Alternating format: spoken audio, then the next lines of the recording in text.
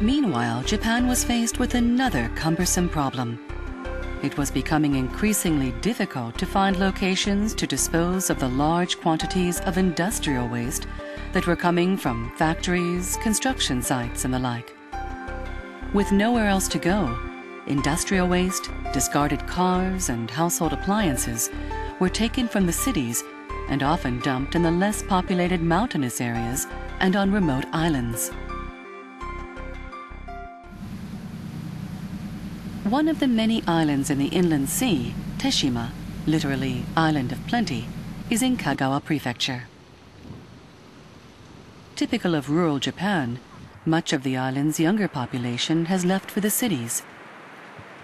Those who remain earn a living farming and fishing.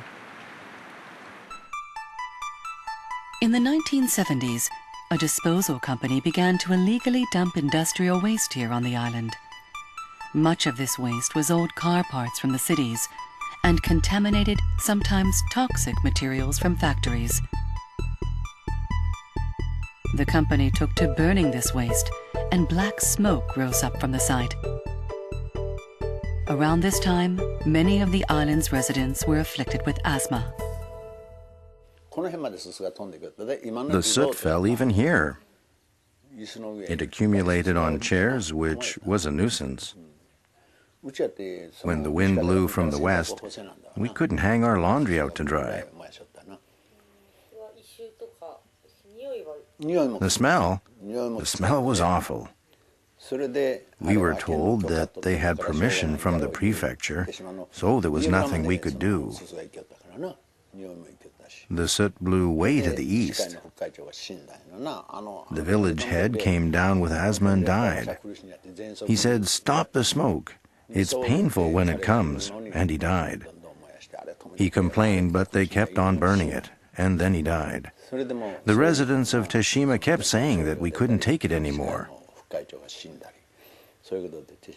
But no matter how much we complained, the prefecture wouldn't listen. Industrial waste was brought here for 13 years, despite repeated appeals to the prefecture. In 1990, the Hyogo Prefectural Police exposed this illegal activity, and Teshima became famous overnight. That day at sunrise, 6 helicopters were flying overhead, flying around over the island. I wondered what was happening. At the same time, more police than I could count landed on the island and exposed the situation all at once. This was on the national news at noon, live from Teshima. This country's worst case of the illegal disposal of industrial waste.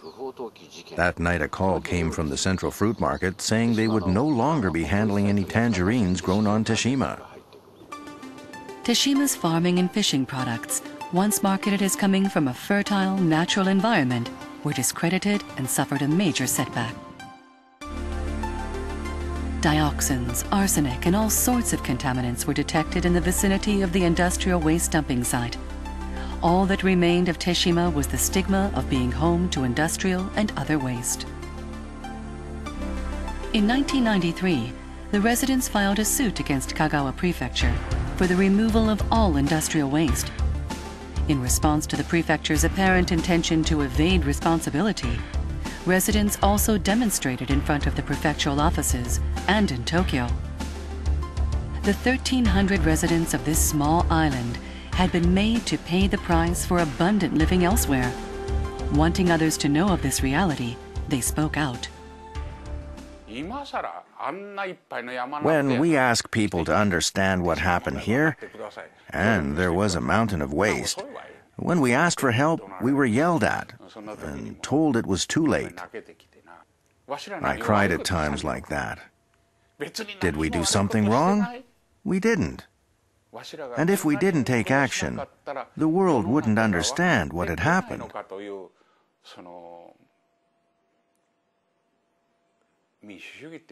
I began to wonder, what is the meaning of democracy? What is the meaning of fairness? I'd get angry and impatient. and the tears would well up. People might laugh when I say that, but when I felt that inexpressible desolation and anger, it came out in the form of tears. On June 6, 2000, a 7-year struggle with the prefectural government came to an end. 手島の住民の皆様に長期にわたり不安と苦痛を与えたことを認め、心からお詫びをいたします。申し訳ございません。The prefectural government apologized to the residents of Teshima and promised to remove and treat all industrial waste.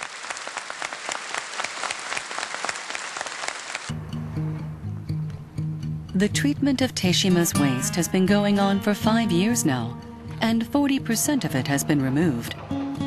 After intermediate treatment on the island of Teshima, it is carried to a plant on a neighboring island where it is rendered non-toxic. But this treatment produces large quantities of carbon dioxide and places a heavy burden on the environment, although in a different form. The origins of this trash can be found in large profits, in lots of people riding around in cars and enjoying life.